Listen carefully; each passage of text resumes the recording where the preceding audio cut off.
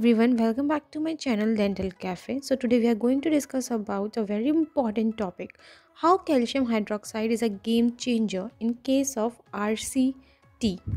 In cases of periapical changes in tooth, it is very difficult for us to make the canal infection free. In such cases, we are using calcium hydroxide, MTA dressing. All these are very useful in cases of periapical changes in tooth. Okay, then let's begin the video and try to understand what calcium hydroxide actually does when we inject it into a tooth canal. So when we inject calcium hydroxide, it comes in contact with aqueous solution. When it comes in contact with aqueous solution, it dissociates into calcium and hydroxyl ion. On contact with aqueous solution, it dissociates, but it has low solubility in water because it has a larger molecular weight. This property of calcium hydroxide is very important as it has a larger molecular weight and low solubility, make it to stay for a longer period in a canal and release gradually. What calcium and hydroxyl ion actually does? Calcium ions are responsible for highly alkaline nature of calcium hydroxide. So what alkaline nature does? It acts on cytoplasmic membrane proteins and DNA of microorganism or bacteria and degrade it. As we all know, most of the pathogens are unable to survive in highly alkaline medium.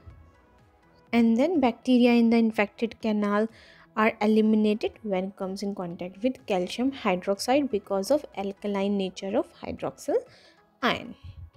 I hope now it is easy for you to understand how calcium hydroxide acts.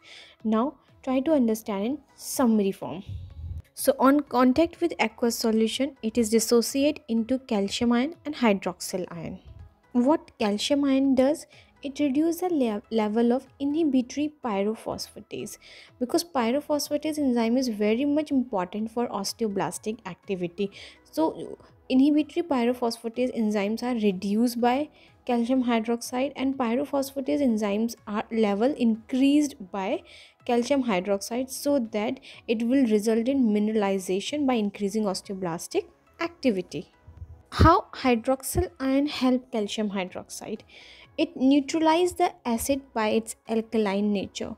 Whatever bacterial acids are present in the canal, it neutralizes it by its alkaline nature and then provide optimum pH for pyrophosphatase to act. And then it will result in increase the level of calcium hydroxide dependent pyrophosphatase enzyme and result in uncontrolled mineralization. So what calcium does? It increase osteoblastic activity, and what hydroxyl ion does?